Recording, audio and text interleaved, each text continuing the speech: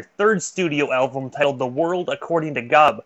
I was wondering if you can actually just tell us the story behind this monumental album, and of course, what ultimately inspired you guys to name the album after a novel by John Irving?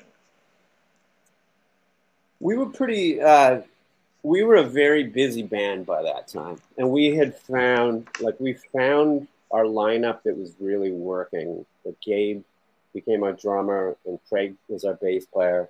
We were on the road all the time.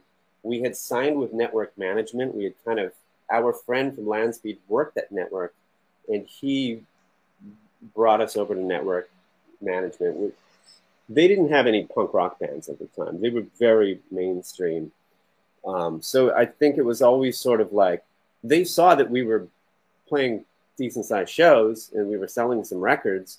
So they kind of jumped on board, and they started to try to break us into the mainstream with the What to Do video on How Far Shall It Takes You, and trying to, get us played on radio and video. They submitted us for all of that stuff.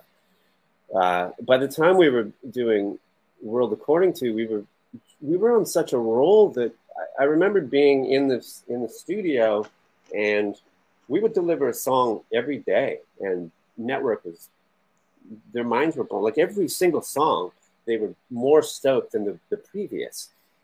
And then we went in and did I Hear You Calling one day, and they were just like, okay, this is it. Let's do this record. And things were in motion. We're like, well, we got more songs. They're like, well, let's do the record.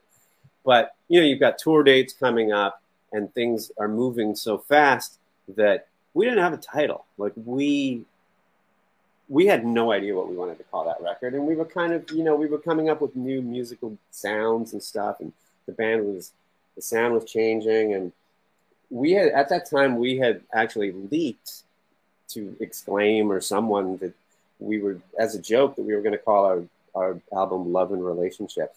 And it got such backlash. Like there were so many people in Vancouver that were so bummed about it. And to me, it was like a funny thing for a punk rock band to have an album called Love and Relationships. It kind of was, but I don't know. I guess that's cheesy, but I don't know. We weren't thinking about it that much. I'm not sure who came up with the World According to GOB. Like it was either me or Thea, but maybe we had watched the movie The World According to Garp in the studio or something. And we were like, it's going to be The World According to GOB. And so that's where the title came from. We hadn't read the book. We'd seen the film.